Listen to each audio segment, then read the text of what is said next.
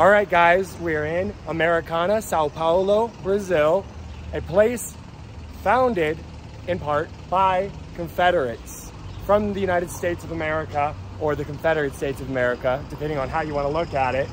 Unfortunately, right here, the Museum of Immigration, talking about the Confederate immigration as well as other waves of migration, is closed right now. But our host, Joe, is going to ensure we have a wonderful day here in the home of Confederate America. And if we don't, blame him. If this video stinks, blame him. Okay, so Just fair. kidding, blame us. Blame Justin. We came here during Christmas. That's why. Natal, some may say. It's Friday, like 2 days before Christmas, and yeah. Well, we've officially gotten onto the grounds of the Confederate Cemetery here, just outside of Americana. It was a long drive and a lot of dirt roads and gravel roads. They have it very much away from the city areas. Yeah. The highway is close, but it doesn't connect straight to the highway at all. And thematically, it is surrounded by fields, farm fields. So the thing that these guys came out here to do, to be simple farmers, they're out here. Perkins right there, there's my name. Here we are at a Confederate monument here in Brazil with the name Perkins. Yeah, really cool. So a little history about this place. These guys started coming here in 1866 after the Confederates lost the Civil War. The Confederates that didn't want to live in America anymore, they came down here in the state of Sao Paulo to basically do exactly what they were doing in America. The emperor at the time of Portugal and Brazil was a big supporter of the South in the Civil War. So he made immigration here and citizenship path very easy for Confederates. They came down here and they started cotton plantations. They even brought slaves with them, some of them. And they just basically kept doing what they were doing in the South here for another couple of decades. And from that, actually, a big textile mill came to Americana later on. So first the cotton industry, and then German immigrants and a textile mill popped up in Americana as well. And kind of tying everything back together to Joe here, who's actually Irish. On this side, there's a whole bunch of Irish names. So it would have been a lot of Irish Confederados down here. Mick Alpine, McFadden, McIntry, McKnight, McMullen. If you don't, McIntyre. McIntyre. If you don't, Reba's family came down. If you don't know about the Irish presence in the Confederacy, please go see Kelly's Irish Brigade. It's a good song. Very interesting. I love the history. Actually, we might as well talk about it now. It's actually, the Confederate flag here is a big controversy, just like it is in the United States. People are calling it racist here. It's actually because of Americans, though. It's actually Americans kind of imposing the bad taste of this flag, the battle flag of the Army of Northern Virginia. That's being imposed into Brazilian culture by Americans. I'll go ahead and throw up the coat of arms right here of the city of Americana, and it has the Confederate flag, the old coat of arms. I think they got rid of it. They did. And but yeah, I think it's important to preserve your heritage. I get that we're living in new times, but we gotta look back at history and understand what happened. Yeah, there's no point to go to France and tear down every statue to every king, because the kings had servants and slaves and sent people to die in wars, you know? Yeah. That history isn't always nice and clean. There's messy parts. It's just your heritage. It's better to look back and remember bad things than to forget and repeat. Also, I'll say this, when you strip away all the, things that we would consider morally reprehensible by today's standards, all you're left with is today's culture and nothing from the past. So like, capitalist materialism, and that's just not interesting. It leaves like a hollow shell of a society. You need the history and the depth and the culture. So also here at the side of this cemetery was the first Baptist church in the region, which is probably this church right here. The Baptist sect of Christianity is the most common throughout the entire southern United States. Anywhere that is culturally southern is also predominantly Baptist. You can look up the borders. Actually, he's going to put in the borders of the Bible Belt, and it will very much outline the Confederacy. So put up the Bible Belt here, Confederacy here, show the people. Very much overlapping in terms of cultural and cultural identity. So this came with them. It's cool seeing southern culture all the way down here in Brazil, but we are way down south of Dixie, so. You certainly are. I was raised Baptist, so it is something I'm very ingratiated in. Here's a monument to 150 years with the Confederate and American flag. Unfortunately, right now, it looks like the church is in a state of disrepair. I guess it doesn't get very much attendance. I know Catholicism is a lot bigger here. Actually, something I learned on this trip, I think a lot of people won't know, about 30% of Brazil is now evangelical Christian, which is a Protestant denomination. And growing very quickly. Yeah, so I think that's cool to see as a Protestant. I like that. I know a lot of you Catholics might not, but... You can blame Pope Francis, really. Yeah. This is the inside of the Baptist church. It would have been very humble because unlike other sects of Christianity, like the Anglicans, like Catholics, like Orthodox, who very much have all these symbols and idols that they pray to and have around their churches, in the Baptist faith, it is about being very simple, very humble, and communing with God directly. That's the idea. Yep. So right now, obviously, it's not at its best condition ever because it's probably not used as the church anymore. It's just a historical place, but it would not be probably very dissimilar to how it would have looked. I would even say that there's a certain beauty in its simplicity. Certainly. Here we have James Anderson. He is originally from Alabama, Franklin County. He almost certainly would have served in the Confederate Army, born in the year of 1847. 1847, and he died 1876 here in Brazil. Fought for the Confederacy almost certainly, moved down here, started this beautiful area, which is now extremely agricultural. And this man, he was esteemed by all who knew him as an honest man.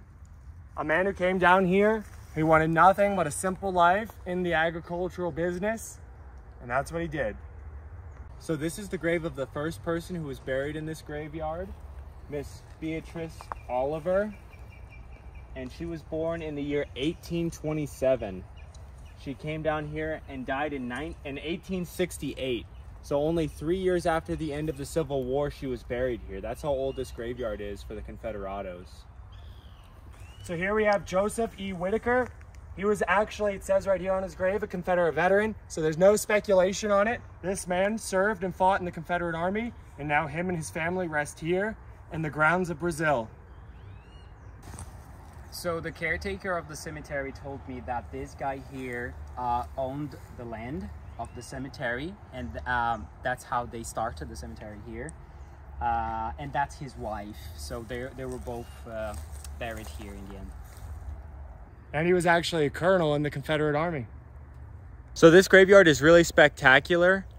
The thing about this place, I don't think we're gonna meet very many actual Confederados here because of their population being so relatively small compared to the size of the cities.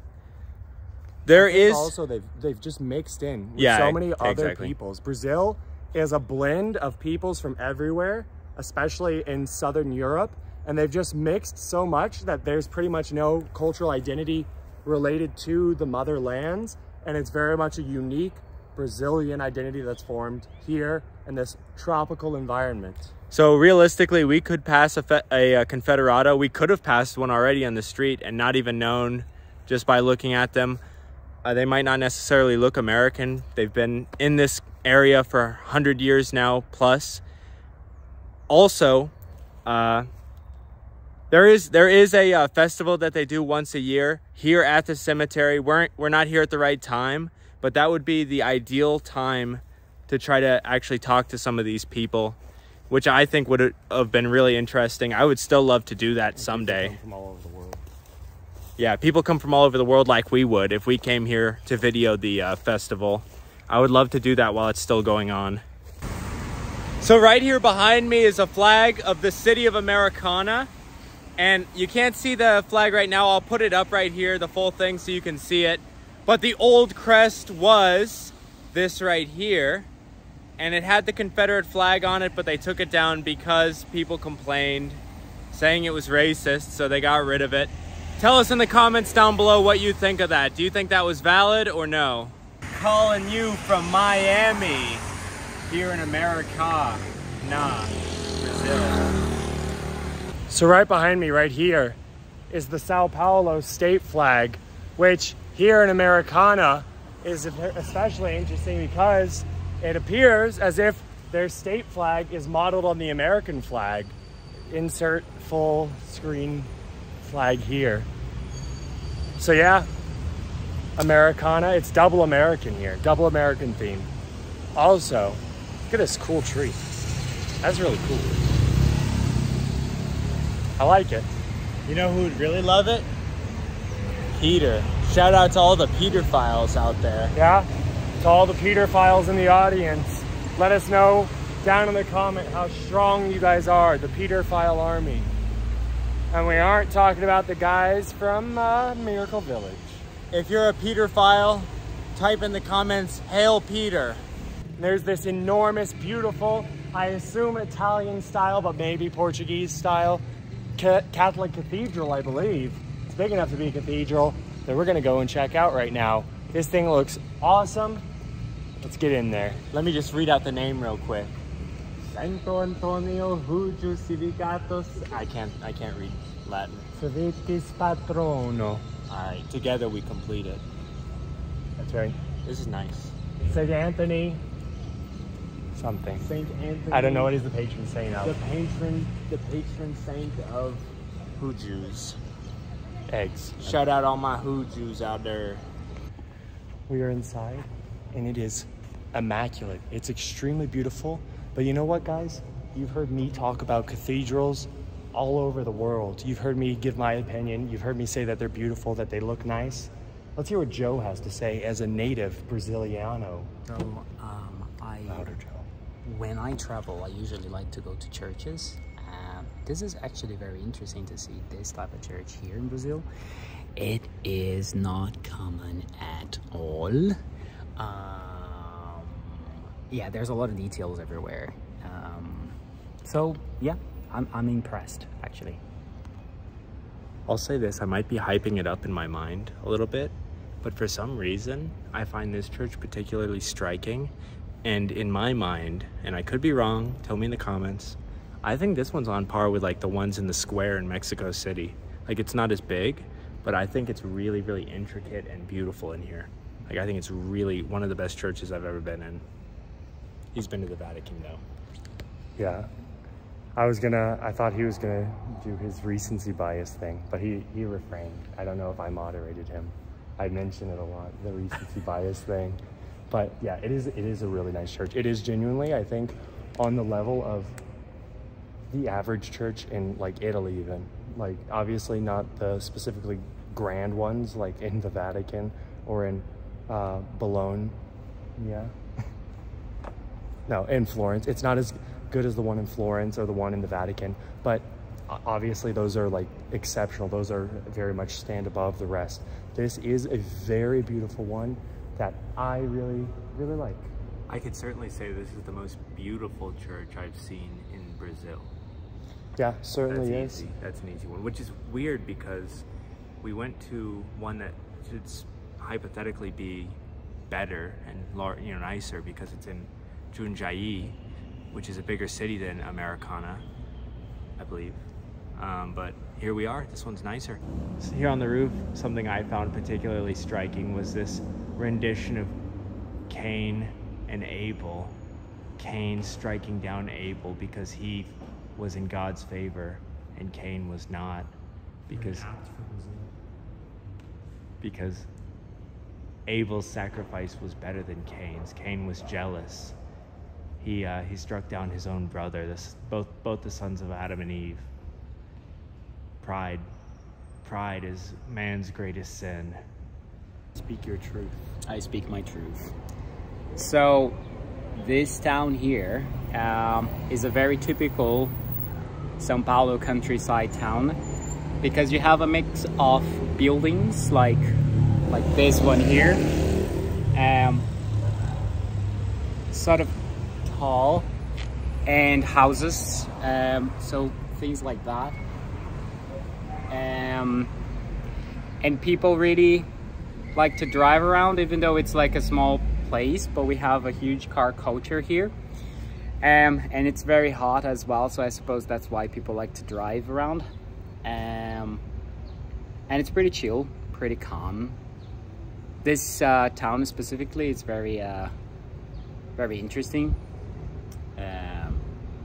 but that's very typical of São Paulo in general. Did you know about the Confederates before we told you about them? No, like being from here, like I've always heard the name of Americana, the city, and like I know people from the city, but I never thought that was like something related to the US. Watch out for your hands on the camera. Sorry, I am not the YouTuber here. No, it's okay. I just want everything you're saying because it's all gold. I want it all to go in the video. Okay, right. So we don't really have that idea here. It's funny because like apparently this region of the country, but specifically this region of São Paulo state, was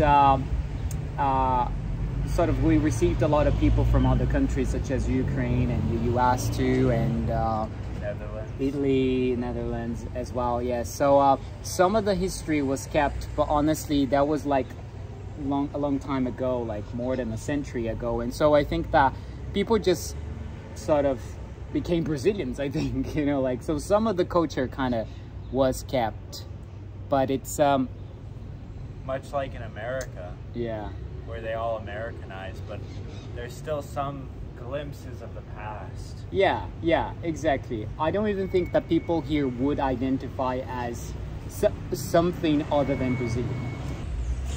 Well, Justin, you can lead the way. Well, they have this pillar here to commemorate 100 years of American immigration to Americana. And it has a bunch of the names of the families who came here, probably a lot of the same ones that were in the old graveyard pillar, maybe all the same ones. Unfortunately, this has been left to rot and it's been graffitied on quite a bit. But it was a nice thought when it was built. Here in Americana, do you have any final words? Nope, that's gonna be it. I hope you guys enjoyed this video. If you did, don't forget to like, comment, subscribe. There is the festival, like we said, so come here in April. And on that note, have a wonderful day.